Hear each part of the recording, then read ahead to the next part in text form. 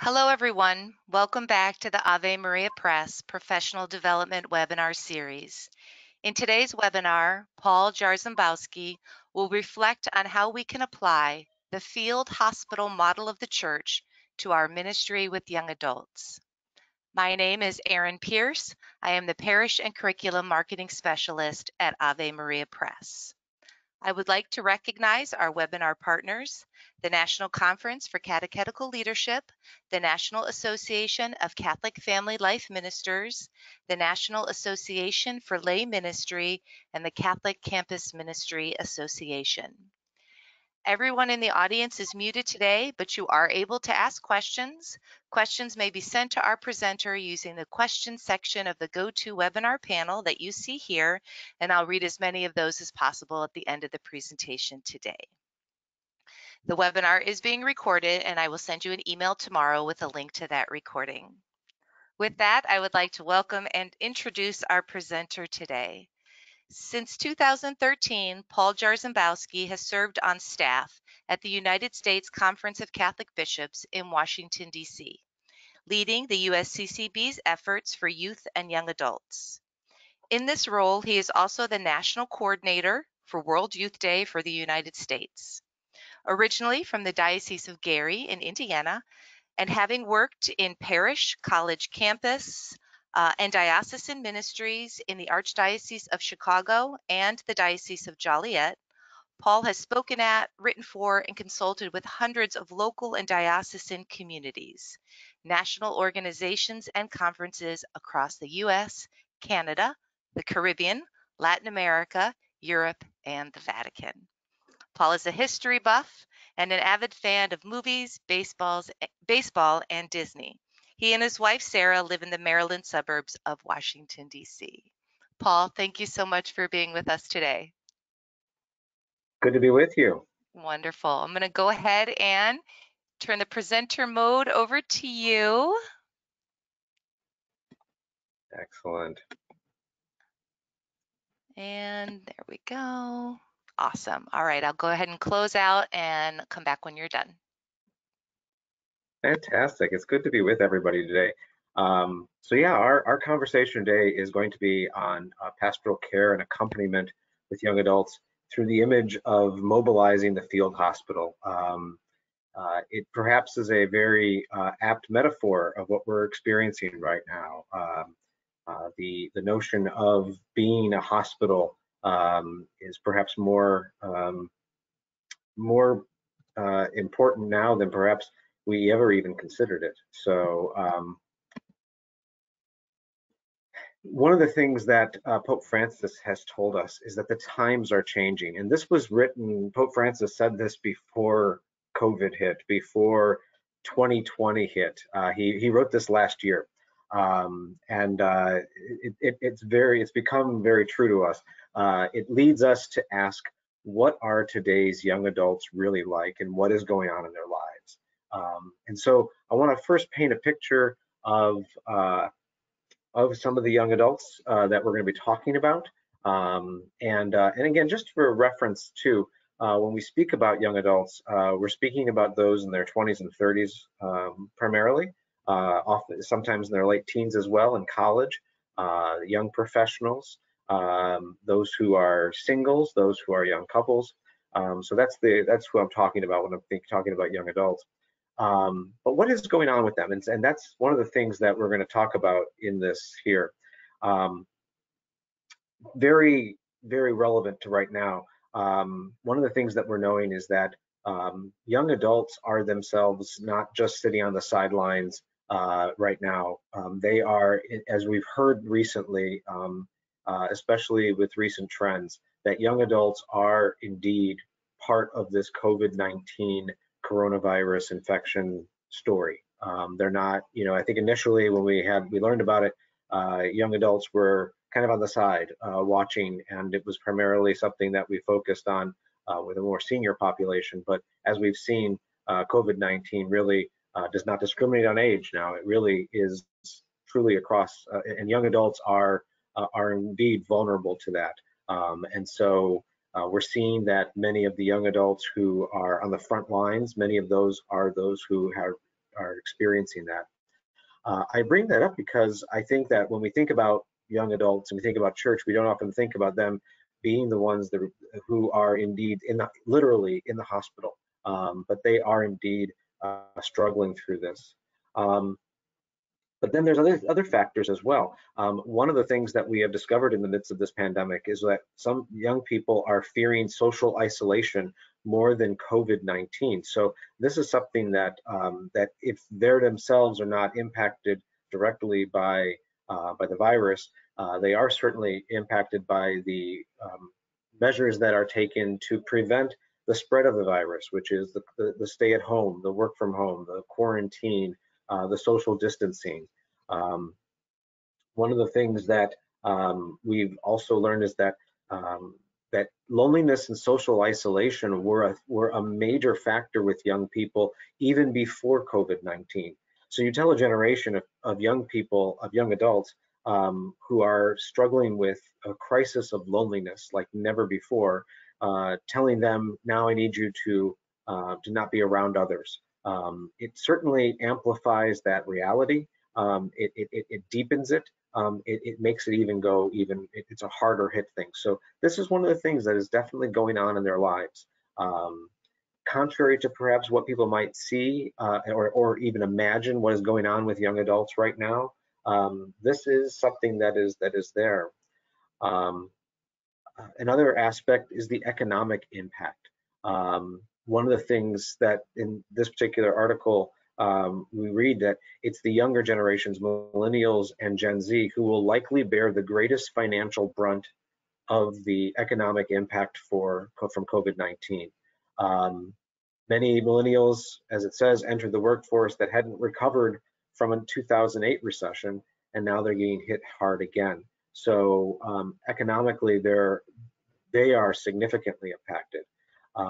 The other thing that we're noticing too is that this also is impacting young adults, especially from those who economically are already struggling. So those in poorer communities, those who do not have college degrees, those from many culturally diverse backgrounds. This is having a significant economic impact on their lives. And that, of course, then leads to some of the issues brought before. It leads to some of the issues related to mental health, because the fear and the anxiety related to the economy is certainly something that's impacting them. We cannot get out of 2020 without talking about what is going on in their lives. Just if you look on the screen, you'll see the names and the ages of some of the young adults who have been impacted by the reality of racial injustice. Breonna Taylor, age 26. Rashard Brooks, age 27. Freddie Gray, 25. Philandro Castile, 32. Sandra Bland, 28. You see, and then Audrey, sorry, my screen went, also at 25. So you see all these, and then the other thing you also understand, Ahmed Aubrey is 2025. You see that all of these realities are also impacting those who are protesting the issues of social justice. Many of the protesters who are coming out are themselves in their 20s and 30s. They are asking literally the question, am I next? And it's across racial lines. Many of the young people are the ones who are impacted by this reality the hardest. They're struggling to understand it. So what is going on in their lives? This is key. In last year, when Pope Francis released the document Christus Vivit, he was born out of a process that really began with a synodal listening experience. He listened to young people around the world. We in the United States listened to young people in this country. What were they going through? And here are some other things that we learned. What is going on in their lives? Marginalization and social exclusion. Questions concerning their identity, their sexual identity, reciprocity between men and women, homosexuality. Those are things that are going on in their lives. Those questions. What's going on in their lives? A highly digitized culture that has profound impact on their identity of time and space, self-understanding, the understanding of others, their relationships with others. What's going on in their lives? They're also experiencing movements of migration, especially those fleeing from war, violence, political or religious persecution, from natural disasters caused by climate change, and from extreme poverty. So young people, young adults are very much on the move. Now, this is not just related to those who are perhaps living on the border areas of the United States. This is happening across the entire United States of all cultures, including white European American cultures. This movement of migration, young people in constant mobility, uncertain of where they're going to be next. Many don't make those long-term commitments for the very fact that they don't know in 1 year, in 2 year, in 3 year, if they're going to be in the same place, the same apartment, the same city, the same state, the same country. They don't know. There's constant movement. And then what's going on in their lives? Abuse in various forms. That is something that was heard through the synodal process, that young people are suffering from the abuse of power, the abuse of conscience, sexual and financial abuse, the desire to dominate, the lack of dialogue and transparency, which has abusive effects, and forms of a double life, spiritual emptiness and corruption on behalf of those in institutional leadership, including the church. These are things that are going on in their lives. And so something early in Pope Francis's pontificate that really kind of comes over me as I hear a lot of these things, as I reflect on what is going on right now, is that he said very early in his pontificate that the thing the church needs most today is the ability to heal wounds and to warm the hearts of the faithful. It needs nearness, proximity. I see the church as a field hospital after battle. You'll see some of the imagery actually in my slides here, really talking about the field hospital. And think about that field hospital. Perhaps those of a certain age might remember a TV show or even a movie named after the Mobile Army Surgical Hospital, or MASH, which was itself a field hospital set in the Korean War, just behind the battle lines as people came in, always ready. That is the image that Pope Francis offers those of us in leadership in the church. That is the type of ministry with young adults that he is dreaming of. This is the type of things. And the synodal process that led up to Christus Vivit, which is the Pope's declaration on our church's ministry with young people, was really couched in the notion that we need to be responsive. We need to be a field hospital. And so perhaps now more than ever, that is being tested. That the reality is that young people are being impacted. They were being impacted for many years before this. There was always things that were in their lives. But COVID-19, this economic recession, the fight for racial justice have amplified and reminded us of our call to be a field hospital. In Christus Vivit, Pope Francis says, may we, meaning we as church leaders, never fail to weep before these tragedies of our young. Young people experience setbacks, disappointments, and profoundly painful memories. So the church wants to be Jesus's instrument on the path to interior healing and peace of heart. So that is our framework. There's a few areas that I think we can start to consider. These are some initial areas that I would like us, basically based on kind of some of the realities that we're facing, based on some of the trends, the trends that we're seeing with young adults today. These are areas of pastoral concern. When we think about our pastoral care ministries in our parishes and our dioceses, we often think about assisting the elderly, about those who are terminally ill. We think about those individuals when we think of pastoral care. We don't often think of the 23-year-old or the 31-year-old. We don't think about that individual when we think about pastoral care, but yet that is what we are called to do. In some respects, Pope Francis is calling the church to look at ministry firstly through the lens of pastoral care. How can we be responsive? And so these are 5 areas that I'd like us to just think about. First, in terms of mental health. Mental health has come up time and again, and this was very prominent in our studies in the United States about what young adults are going through, that they are experiencing many mental health issues, anxiety, depression, loneliness, that mental health is a significant factor in many of them, whether it's clinical or elsewise. Mental health is a major concern. And it takes its form in many different ways. And mental health can be amplified by other external circumstances. So the economy, physical health, the racial injustice can amplify those mental health issues and send them in a tailspin. But mental health is there at the core. This is not to say that young adults, this is something that often is not talked about. We don't talk about mental health very much. So it's not something that they'll talk about very frequently. It's not something you can see actually, but it's there. It's very prominent. Economic conditions. These are another area of pastoral concern that we need to be conscious of. We don't often think about economic conditions as something we think about for young adults, but young adults are increasingly below the poverty line, and especially as this economic recession, because they will be among the generations hardest hit, young adults will be even further below the poverty line, and crying for help, looking for help.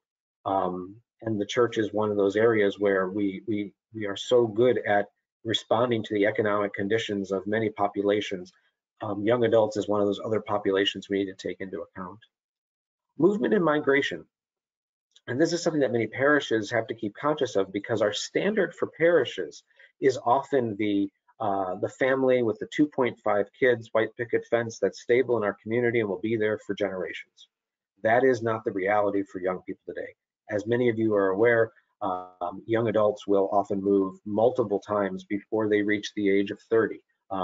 They'll have different addresses, they'll have different roommates, they'll have different experiences of in and out. So there's a lot of movement that happens there, and I think that any type of movement is a transition that causes disruption, and that pastoral and that disruption in your life. When you think about jobs, that's part of the movement and migration. The many jobs that young people have also before perhaps they even reach the age of 30, they'll have multiple jobs in their life. And every time, think about it, you're preparing your resume, you're preparing for the job, you get the job, you leave the job, you have to then look for the next job. In the midst of that, you've got you may have to move your house, your apartment, so that movement is constantly there. Again, with our parish communities, which are so grounded in stability. Stability is what we ground our parish life on. Young adults are incredibly unstable when it comes to that movement. So are we necessarily as responsive to that? And then the migration issues in general across the whole country that are taking place. These are areas of pastoral concern. Identity and vocation. Young adults today are asking, who am I? Where am I going? What am I supposed to do in this life? These are areas of great cause of great internal strife that we can respond to. Where am I going? What can I do? These are not just general ethical, moral issues. These are pastoral issues that need that response. And then abuse, prejudice, and discrimination. These are areas that young adults, as we've seen, are experiencing directly, especially in communities of color, but across the board. Abuse, prejudice, and discrimination are a reality for many young people. They are feeling, those who identify as same-sex feel a sense of discrimination. You have friends who have a sense of discrimination. They feel that their friends are being discriminated against in one way or another, and that hurts them as well. So these are all areas for us to consider. These are just initial areas. There are many other areas, but these are just 5 to just get us thinking about the different ways in which young adults are impacted by life today, and that we as a church. So what do we do? I propose that there is a methodology of pastoral mobilization, and you're going to get a little bit of some military terminology here just to kind of keep the analogy going here. But one of the things is that Pope Francis kind of gives us also a see, judge, act methodology for ministry. So I want to kind of go a little bit deeper as to this methodology. I'm going to go into some details, so I'm going to jump to the next slide. I know there's a lot of words on here, but I'm going to go a little bit depth as to what I mean by see, on judging, on acting. How can we mobilize our church to respond to these young people. So the notion of seeing. Within this first step of seeing, the first is checking ourselves and being open to surprises and new discoveries. We have to sometimes recognize that our perception of young adults is not necessarily always the most familiar one. That we may center our understanding of young adults based on our nieces or nephews, our sons or daughters, our grandchildren, the people we surround ourselves with. But that is not your connection to a young adult is not the only young adult that's out there. So be open to the possibility that there are many ways of being a young adult today, and so being open to that reality. One of the things that we know about young adults, we know that, for instance, only 40% of young adults between the ages of 18 and 25 are in a 4-year college. 60, actually, in any college, I should say. 60% don't go to have even, they aren't even going to part-time school. So 60% of all young adults between 18 and 25 in this country aren't even in college. That's a surprise to many people. And I just ask that you be open to that, because I think that reveals a lot. When you don't have a college education, the pastoral issues are different than those with a 4-year institutional degree. So being open to that, allowing, this is the notion of letting the Holy Spirit kind of help you better see who the young adults are. Kind of using some military terminology here, check your six, or observing the terrain, or kind of seeing who's behind you in some respects. Look up the key statistics for your local area. Find out in your area what are the employment numbers. What is the racial and cultural demographics of your local area? What is the housing market like? What are some of the mental and physical health issues in your area? Look at those statistics in your area, and if you did that like 5 years ago, maybe you started working, or 10 years ago, look them up all the time, maybe once a year. Keep an eye on what is the issues for your local area, so that, because the thing is as I said, mobility is a key factor with young adults. So if you look these statistics up 5 years ago for your parish, they may have very much changed. So observe the terrain that's in your community and constantly keep that awareness going. Listen, calling young adults, Zooming with young adults, connecting with family members who are young adults. Have a dialogue. I put this website, nationaldialogue.info. That's actually a model of a way that you can have a conversation, but just simply listening to what are young adults going through today. What are they struggling with most? And not just spiritual or church issues, but what's in their personal lives that they are struggling with. You may have to have a couple of conversations to really have them trust you, to really be able to explain that. That's why the statistics are helpful, because those are often they are offered in a more generalized way. But you will have to establish some sort of relationship to have them open up and trust you, to be able to share some of those deeper issues. But listen, and take the time to listen. And then embed yourself in the community, in their community. Find out what is going on in the area of young adults in your local area. Now, you might be saying, I'm a parish DRE, I'm a liturgical director, I'm an associate pastor. I don't do direct young adult ministry. Young adult ministry is kind of a misnomer. It's actually more a ministry with young adults, and everyone does that. Everyone does that in some way, shape, or form. We all connect with young adults in late teens, 20s, and 30s in some way, shape, or form. Maybe it's within a particular ministry area. Maybe it's within our own families.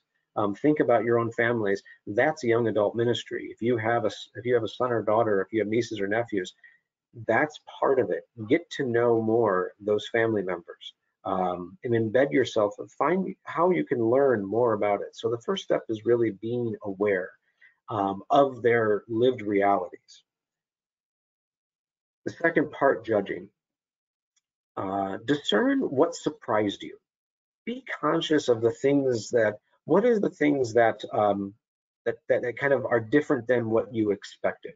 I think that's important to keep an eye on, because it always reminds us what are the things that we're going through that may be different than our past experiences. Because sometimes when we think about young adults, if we are of a certain age, we might sit there and think, when I was 20 years old, what was I going through? And that's somewhat a good measure to remember. But remember that that might be very different than what young people in 2020 are going through. In fact, I will grant you, when you were 20, when you were 25, if you yourself are past that age now, you did not have a pandemic that you were dealing with. So everything that a young person today is going through will be different than what you did. So so we can't assume. So discerning what surprised you is good, because it reminds you that young adults are constantly changing, and and the same young adult on that trajectory as they transition through their young adult years will adapt and grow. Um, Ask questions. Ask questions like, what do I need to learn more about? What are the areas? So for instance, if you learned that mental health is really impacting a lot of the young adults, what do you need to learn about mental health? What are issues in mental health that you should kind of shore up on? What are the things that you should probably learn more about? Think about that. And then, who can help me? Um, One of the biggest things that we can remember in ministry with young adults is that we don't have to do it alone. And so, who are those people? What are those organizations? Even if they're within the church or external from the church. So, for instance, working with various community centers that work with those with mental health issues might be a collaborator in who you can work with. Learning about if there's issues related to poverty and economic poverty with young adults, are there other entities in your local area that can help you better understand that reality, better help you respond to that reality, heck, even help you do the response with to that reality. So ask questions about who else needs to be around your table, because you don't have to do it alone. If you sit there and say, if I learn this about young adults, I'm not qualified to respond. Well, you are qualified to listen, and you are qualified to accompany, but there may be some specific situations where no, you're not, and learn though who is around you that can work alongside you in that work. Prioritize pastoral care in your schedule. We prioritize programs, we prioritize catechesis, we prioritize events, we prioritize liturgical aspects, but do we always prioritize pastoral care in our own ministerial schedule? Do we carve out time that says this is time that I need to do pastoral care work? Whether it's planned or unplanned, do we prioritize that in our schedule? Or is reaching out to somebody in pastoral ways the last thing we do? Because it's going to require, like, you can do an event that maybe will reach 100 people, and you're going to spend an hour working on that. And it's tough to justify sometimes spending then an hour for one individual on the phone or on a Zoom call or in an email message or whatever it might be. It's tough for us to justify that. It's easier to spend that hour knowing that this will impact 100 people rather than if it will impact just one. But I urge you, this is what this calls for. This is what accompaniment means. It means that that 1 hour for one individual is worth just as much, if not more, than the hour you put in for the 100 people event you're planning. Prioritize that in your schedule. I think that's a key thing for us to remember in this planning for a field hospital. And then prepare and develop a pastoral response operation on the most pressing issues. So there are a few things that you can already pre-plan for. So just an example, if you learn that unemployment is a major concern for the young adults in your community, you may consider developing a job support group, a resume building group or something like that, or planning an event around how to prepare your resume or how to interview well for a job. That might be something, that might be a coordinated pastoral response operation on a very pressing issue you see. It's not an individualized response, it is more of a programmatic response, but you can, in this stage, in the judge stage, you can start to prepare and develop some of those operational procedures that you might want to do. Remember, if you think of it, again, this is all thinking of yourself. Think about yourself being the MASH unit. What does a MASH unit need to respond to those who are injured on the battlefield? And the battlefield is life is really kicking the rear ends of many of our young adults. They are being hurt. They are being shot at by many things, and in many cases, literally being shot at. So, how does a MASH unit respond when those? You have to kind of make sure you have all the equipment you need so that when they come in, you are ready to go. That's what the scene, the judging, and the acting is, that you have to have everything ready, because when they come, it's going to be quick. It's going to be this third step I'm about to get into. It's going to go quickly. It's going to be all over the place. It's going to be a little messy.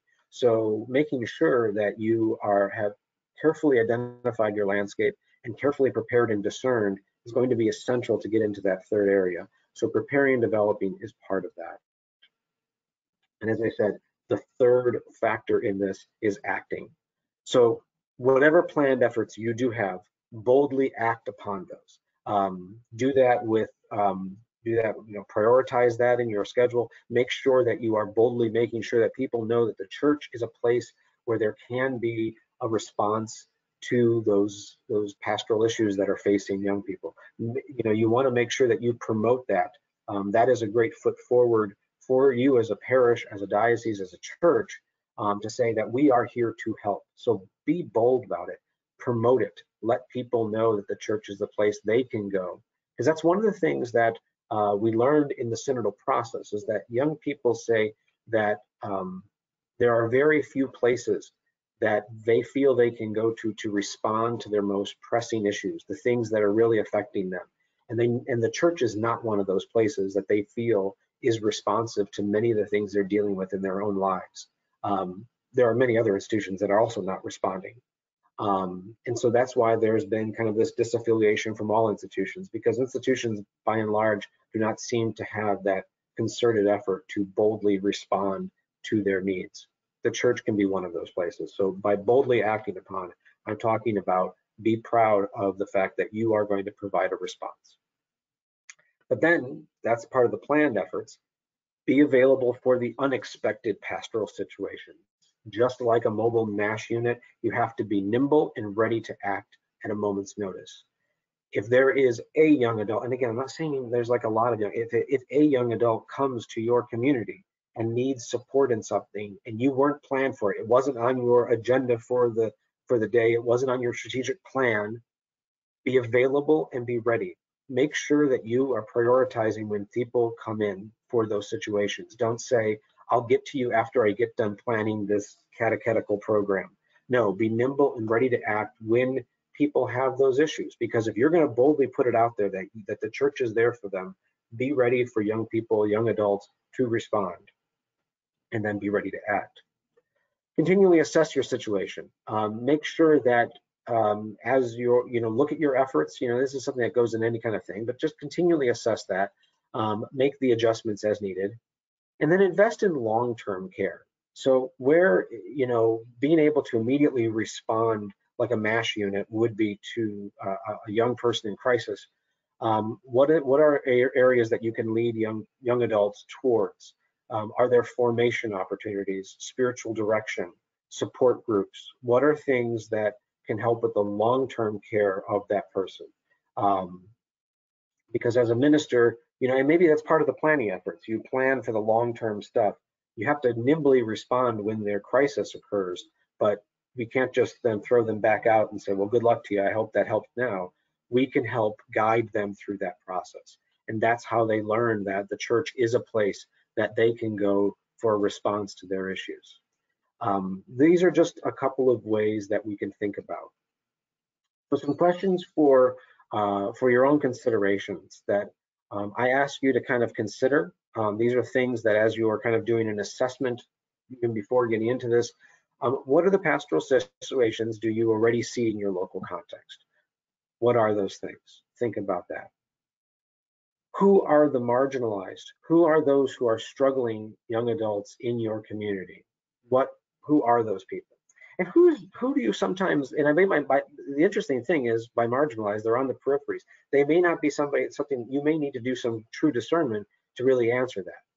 If you notice that your community, if you look at the demographics of your area and you see, for instance, that the demographics, for instance, it's, maybe it's 35% African American, 20% Hispanic Latino, 15% white, but yet in your ministry, you have 90% white European American that are really engaging with your community.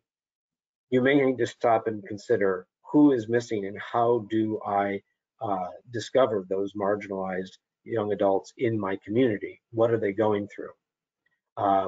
Again, this year we have, especially in the racial context, we've been reminded of those that we have forgotten. We have forgotten all of them, and we are definitely being reminded of it. Who in your context are those marginalized people? That is one of the areas, and oftentimes the marginalization itself, even by the church, is a pastoral issue that you can respond to. And then how does your ministry already respond to the trending, emerging pastoral concerns of young adults?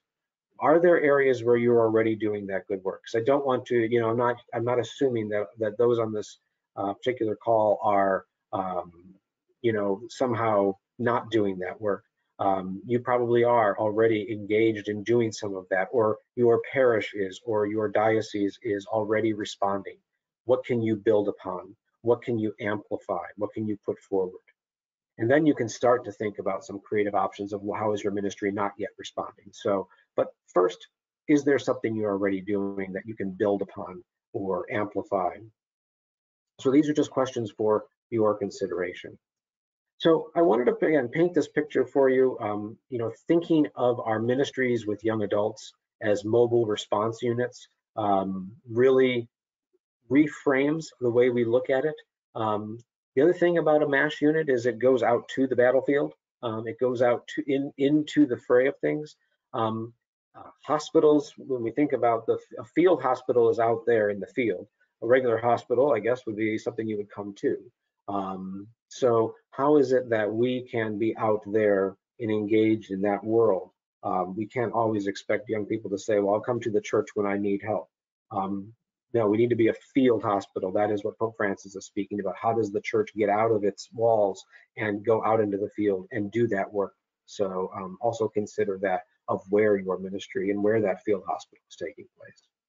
So I'm going to stop there because I know that probably some of you have a number of questions. And so, Erin, if you want to come on and we'll talk about some of the things that come up for many people. Absolutely. I encourage everyone or anyone who has a question to please go ahead and type that in. Thank you so much, Paul. I really think that this image is very vivid and something that we can relate to. This idea of this mobile response unit, this field hospital. And towards the end, you started talking about something that actually Father Tim wrote in a question about, if so many young adults are disaffiliating and they're not coming to church, yet to reach them, they need to be in, hearing distance. How do we reach them? So Pope Francis speaks about this notion of popular ministry, and it's going where there is already the activity of the Holy Spirit. This notion of disaffiliated, I think it often pertains to those who are actually coming to masses, to liturgies on the weekend, but they may already have the Spirit in them as a leader in their communities, doing some of that. So are there people who are doing gospel work in their communities? The one thing they're missing perhaps is that they aren't in our pews, but they are doing the work of what we actually ask people in the pews to be doing. Those are some first places to go to find those, and what Pope Francis calls popular ministry is going out, not popular as in you're a popular person, but going out where the people are already on fire with that message. And so, again, that means, again, not asking who's here and who's not here. Sometimes just going to the community. Some of it could be, part of it is finding people that we already know, connections we already have. I think we we were looking for, how am I going to find a young person who's not active? Chances are you probably know someone in your family. There may be other colleagues and other ministry leaders who know people who are disconnected. Start with them. Start with those individuals. Don't try for the holy grail of you who have no connection to this individual. Try and find a connection where there's no natural relationship. Start with those relationships we already have, and build off from there. And then, yeah, seek out those people who are already active in the world, doing good work in the world, because they are oftentimes, their hearts are already alive with some sort of spiritual calling. So engaging with them there. Mm-hmm. Thank you. Maggie asks, what is a good place to start in looking for local community statistics? That's a good question. Well, you can find anything by Google, and so, but sometimes it's contacting, or at least looking up your community center, your town hall. Many of them keep some records of some analysis of the communities. There are couple of government agencies that do population surveys for certain areas and things like that. That might be some place to look. But perhaps, again, starting with your civic government, they might have, because many of them, their social service agencies also rely on some of the statistics for the area. So working with that. So, looking up, if you have a city or a town municipal government, a county government, that might be one place to look up. And, but serious, I was joking at first about you can Google anything. You can find a lot of statistical information. There may actually be someone else actually on the call who may actually have an idea. So if they put in the chat, they might have, there are some research places out there, but it will depend on each geographic, how they do it. I also know some dioceses, you may want to reach out to your diocesan leaders. They may already be doing some of that. So you might want to reach out to maybe in different offices, not just your young adult office, but maybe your office for capital giving might have some of those statistics too, because they look at those kind of numbers. Right, right. So. Okay, great. And if anybody has any other input on that question, feel free to type it in. Chris also asks, many mental illness diagnoses, such as schizophrenia, mood disorders, etc., are first recognized in the late teens, early 20s. While the church itself is not clinical in nature, how can it support young adults who have identified mental illnesses? No, that's good. Well, so one way is, first of all, providing making sure that our ministries, our work is responsive to it in terms of making sure that we are not closed off from those situations, making sure that they feel a welcoming atmosphere. So if they do participate, preparing yourself how to engage somebody who may have some who might otherwise seem disruptive or something like that, is engaging with them and making sure they don't feel ostracized when they engage or attend, if they do come to church. But also, again, this is part where the collaboration comes in. Are there some clinical places in your community, in the area, that work with those with mental illnesses that you can learn from? I'm a big proponent of collaborating with those organizations that might be in your local area. I would again, going back to your civic environment, they might have social services that are engaged working with those with mental illness. You might want to call them up, talk with them, and find out what are the resources that they find useful in this area, and learning from them. This is really part of trying to figure out in your local area who has those connections and collaborating with them.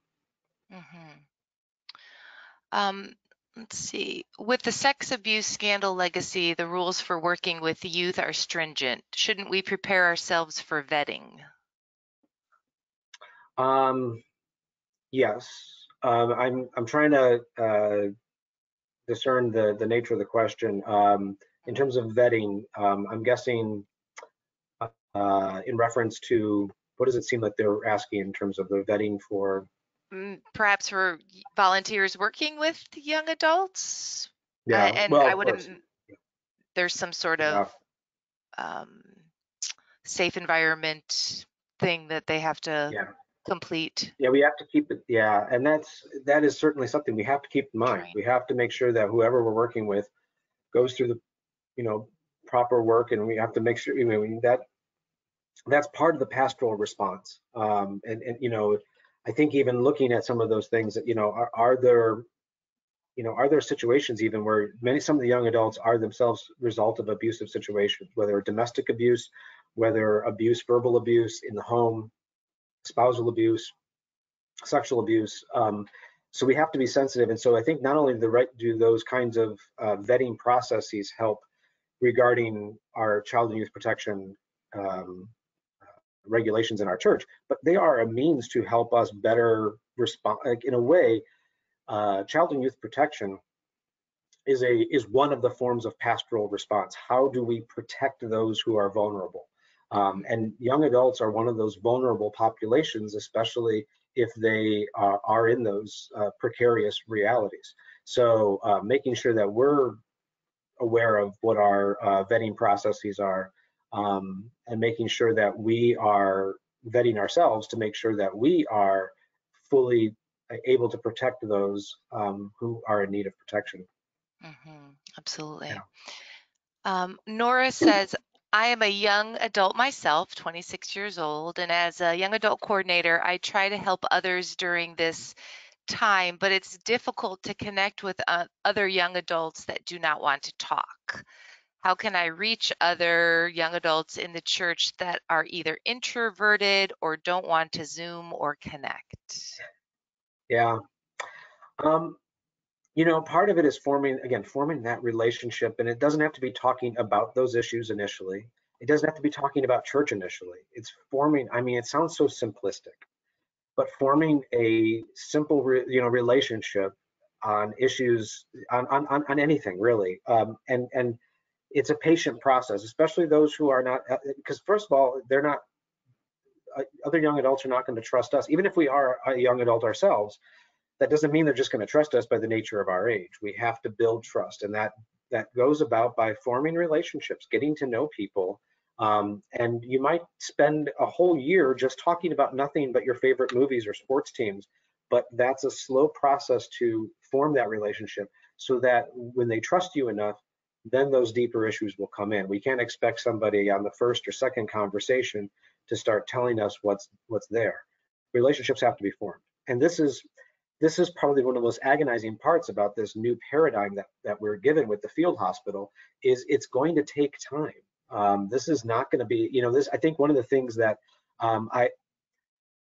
many of my presentations, I feel like more people leave disappointed than excited, because they know that this is going to be a lot of work. This is going to be a long haul. This is going to be a slow process.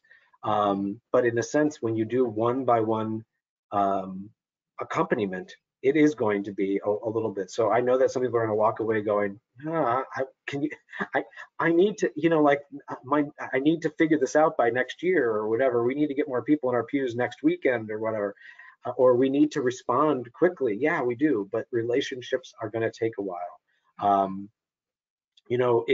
For instance, one of the areas that, one of the pastoral areas, for instance, racism. I'll just give you that as an example. Um, those who are persons of color may not be, they're not just going to, if a white European American says, I'm here to help, what trust have you gained? There has to be a relationship built before they can unpack for us what are those systemic issues that are impacting them, because they don't trust us yet. They don't know us yet. So, who are those different audiences that we need to say, I don't know, I need to know, but I can't expect to know it overnight. And I have to be patient with them. And if you are in this for the long haul, people will understand that you're not in it just so that you can refill your pews, or you're not in it just so that you can, get a quota of how many people are coming to church. That you're in it because you love them and you care for them as a human being. When they realize that, And for some people, they might realize it after a week of knowing you. Other people, it might take years to know you, but it will take time. And that's probably one of the hardest things to understand in an accompaniment model is it's not a quick fix. That's the bad news. Sorry to give bad news, but No. I think that though when you do spend that time accompanying and you building up that trust, even if even if initially they're introverted, they don't feel like talking, slowly just be making sure that people know you're just there. It, Mhm. it, it sounds simplistic, but it will yield those strong results in the end. And maybe shifting the focus or reminding ourselves that it's about individuals, not programs. Yep. Not that programs are bad, but No, right. it's and even it's not even it's individuals and not even cohorts. I think sometimes we even so one question that people have is how do we get those who fill in the blank either are disaffiliated, those who have disabilities, those who are on the fringe. How do we get those people? When we think about people in like a block, which is kind of like turning on the evening news and them talking about this block of voters or something like that, it doesn't work like that. So when somebody asks me, how do we get the disaffiliated back to church? I say we're asking the wrong question. How do you have a relationship with Tom, with Aaron, with Barbara, with Frank, whoever it might be? How do I have a relationship and how do I accompany that individual? That's the real question.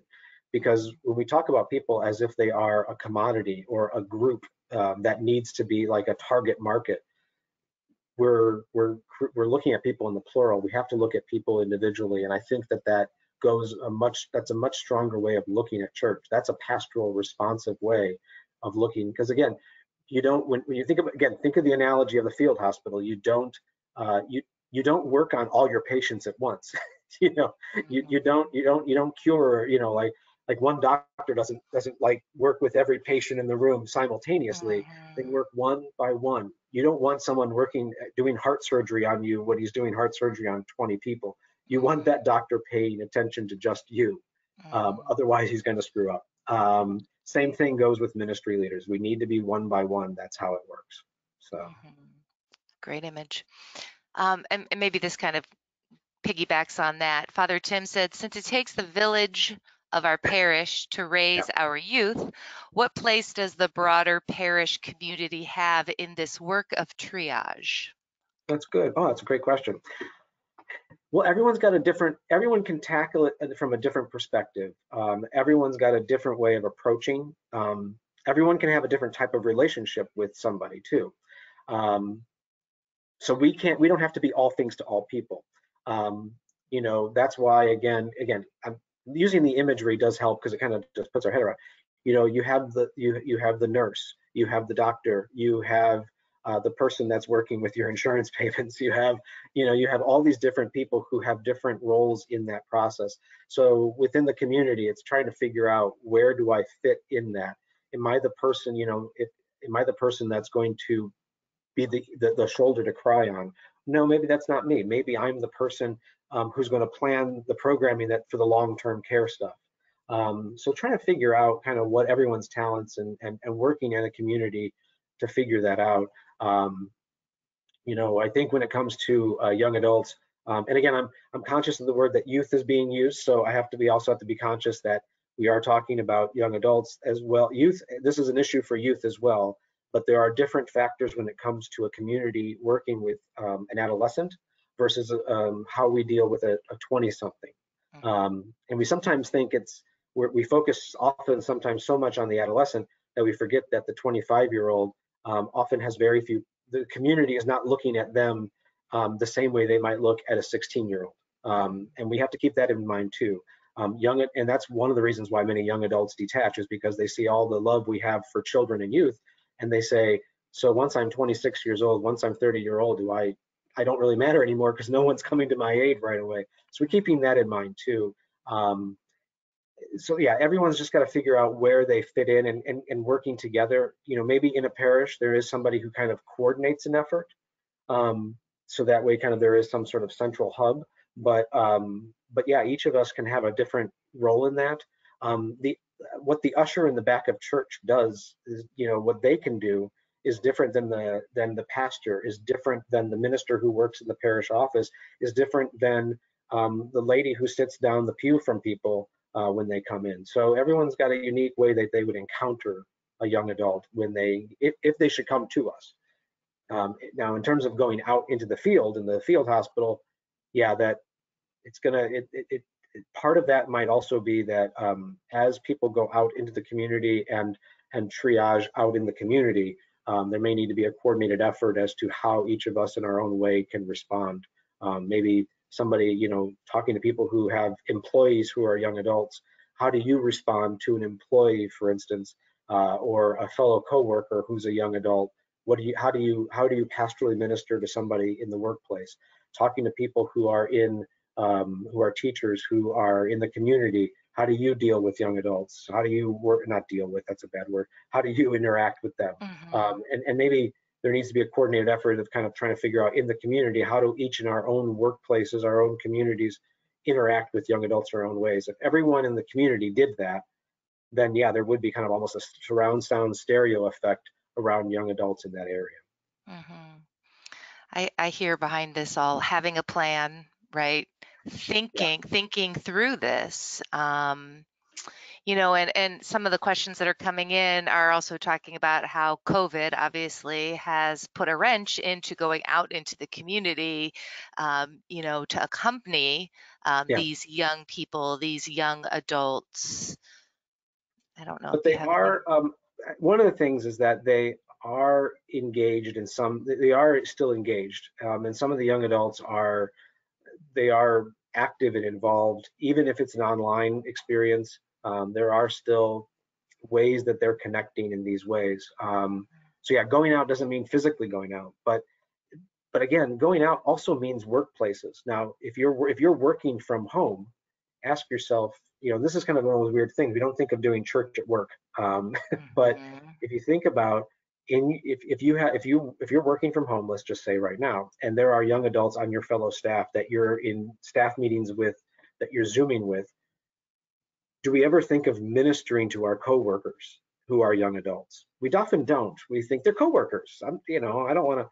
But but this is the challenge. How are we a little more responsive in that environment? So if there's young adults who are who are on our Zoom call meetings, staff meetings, perhaps, how are we talking with them? How are we listening to them? Are there ways in which we can learn a little bit more about them and learn about what they're struggling with and what they're dealing with, and ministering to them in that way? So that's going out. It's not going out physically beyond our walls of our house, but it is going out in terms of out beyond the church setting. It's the workplace setting.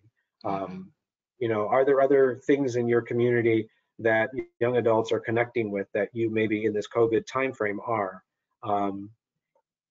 Even one way, this may sound so simplistic, but think about if you get if you do Peapod or if you do Instacart, chances are your delivery person is a young adult.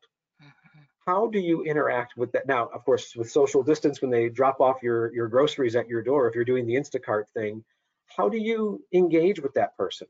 Do you thank them? Are you hospitable towards them? Is there a sense of pastoral care? You might sit there and think that's not ministry, but it is, in those little ways. And if everyone, again, the whole notion of the village thing, if we did that with our, or the server at our restaurant, that is obviously, and think about all the people who are the essential workers. Many of them are young adults who are working in the postal service, who are working the Amazon delivery service. These are people many of them are young adults. They're on the front lines, and that's why a third of them are really susceptible to these COVID symptoms, because they're faced with this every day. How are we, one thing I've been, I was in Costco a couple of weeks ago, and in this COVID time, people's tensions are very high. They're very high right now. And how many times I've been at the checkout counter and talked to the young adult who's behind the checkout counter, behind the glass, of course, and talked to them, and they said, and when I wished them, I was just having a conversation. How are you doing today? How are you holding up? And they said, "That's the nicest thing someone said to me all day. I just keep getting yelled at." You Mm. know, and this is what this is where some of those mental health issues are coming from, because this anxiety that they're constantly, they're having to go to work, meeting people all day, feeling these COVID symptoms kind of swirling about them. And what is the thanks they get from many people is they be yelled at.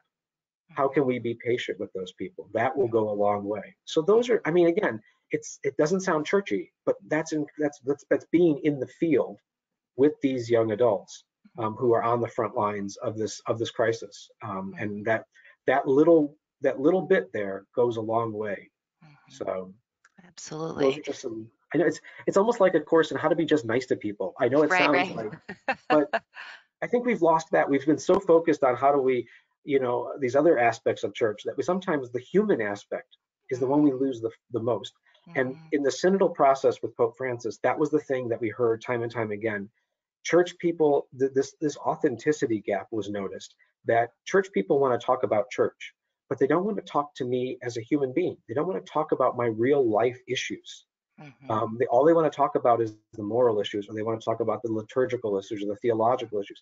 They don't want to talk about the human issues. And that's where this is where, as a young adult, I'm very focused on the human. I'm figuring out what life is all about. And that's the one place where I don't feel much love and connection from church people. So it's sometimes, I know it sounds simple, being a human being, being a kind-hearted human being. It's amazing what we can do with that, and how that's an Right, evangelization tool. right. Love your neighbor. Definitely. Yeah.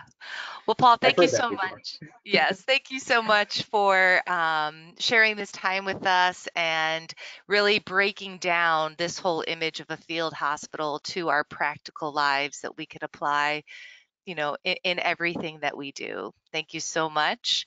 I wanted to again remind everybody that this has been recorded, and I will send you a link to that recording tomorrow via email. And we encourage you, as always, let me step back. As always, we want to offer you a discount. So you can use webinar code webinar 0728 for today's date, 25% off your order.